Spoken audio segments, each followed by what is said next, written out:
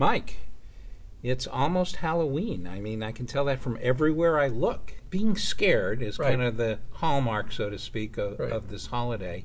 Why is it that we would want to be scared? Well, it's stimulating. I mean, when you're scared of something happens a little scary, as long as the snake is far enough away, it's stimulating. It constitutes a memorable experience. It's when they're a little closer, then you can go sort of off the rails. So what's going on chemically in the brain when you experience fright?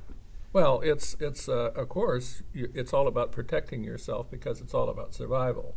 So the brain basically is setting you up for surviving, and it's doing that in the body. It's going to pump more blood.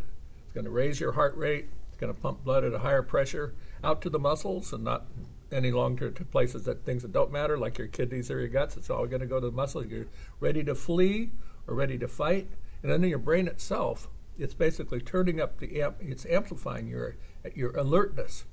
Your readiness for action. You're going to respond. It's turning down the thinking brain in a sense because you're going to be reactive.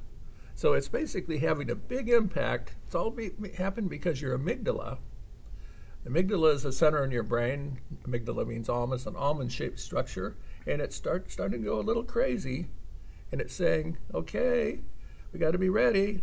We're either going to have to run or we're going to fight to protect ourselves. And overall, this is a stimulating experience. Overall, in a sense, it's carrying you out into another world away from the ordinary. So, Mike, you mentioned fight or flight, but when you're watching a horror movie, you're doing neither. What's that about? Well, Jeff, context matters. So I'm in the, haunted house at Halloween, right? And I know things there are inherently scary. I mean, I see things that are I should be frightened of if they were real. But overall, overriding this, I have a thinking brain, and the context of the situation is controlling how I react, just enough, so that I get the thrill of the fear, without actually running out of the haunted house and trying to save my life.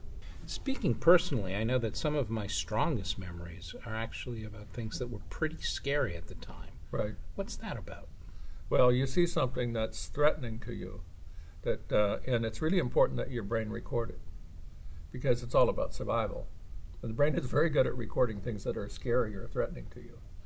And basically, when that happens, the brain turns on the chemicals that are modulating change in your brain. It's saying, record this forever. Never forget this one. And you're basically building a library of things that you should be responding to fearfully, right? So you can grow your fears to things that are appropriate to fear, right? And so that's what that's about.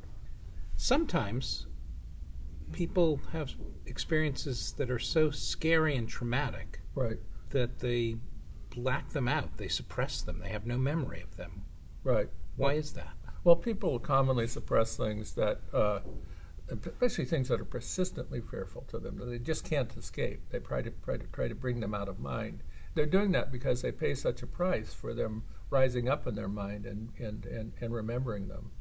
So this is commonly the common occurrence in something like a post-traumatic stress condition where you're doing everything possible to keep from bringing this into present mind because of the consequences of that.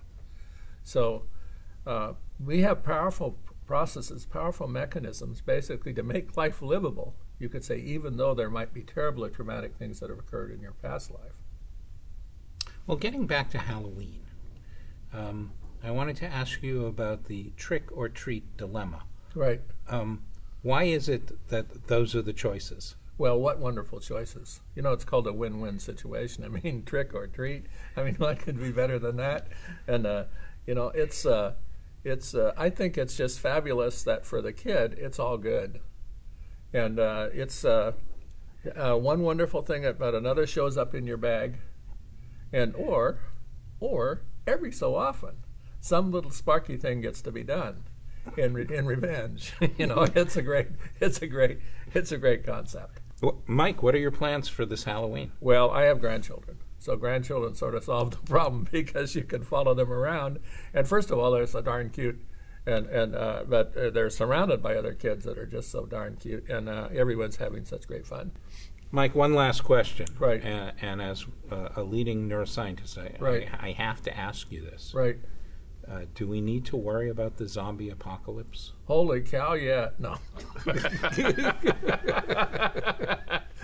Only at Halloween.